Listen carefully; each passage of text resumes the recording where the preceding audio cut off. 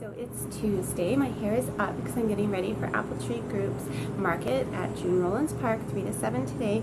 And I wanted to do my stories from the sauna really super quick because the whole point is I didn't want to have a sauna today. I actually didn't want to move and I didn't really want to go for my run. But I reminded myself, you have to do you first, because if you don't take care of yourself, nobody else will. So the point is, I looked at Turtle this morning, my dog, and I was like, Turtle, we're not going to go for a run. And then I remembered it's really, really important to take care of yourself first because it changes your whole day. I had a really awesome weekend. I went to Freedom Machines with my hottie bomb as well, so I got to ride my bike and sell stuff, and I went for a swim, and I saw people that I love, and I listened to good music, and I got to go camping and stay up late and all that fun stuff. But Monday I had a lot to do and I really didn't get a chance to stop, and then today I didn't want to get out of bed because I was like, I don't want to get out of bed. But it's really important, it is really, really important to do those things for yourself first, because everything else will fall into line as long as you do you first.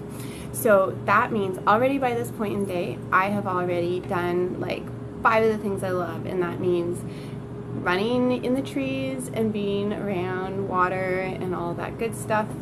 I took care of myself. I was in water. I had my sauna. I took care of my dog.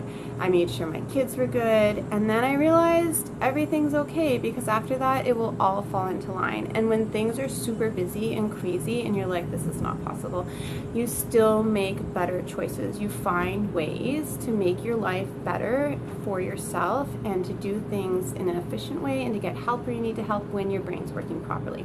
So that's why you need to make sure to take care of yourself first. And then tomorrow is another crazy day for me because I have a Ryerson campus market with Apple Tree Group from 11 till 3, and then I'm at Fairmont, so that's going to be a new market for us, and that's going to be from 3 until 7. So we're super excited to see you. Make sure you get your hottie bomb and make sure you take care of yourself first. Bye!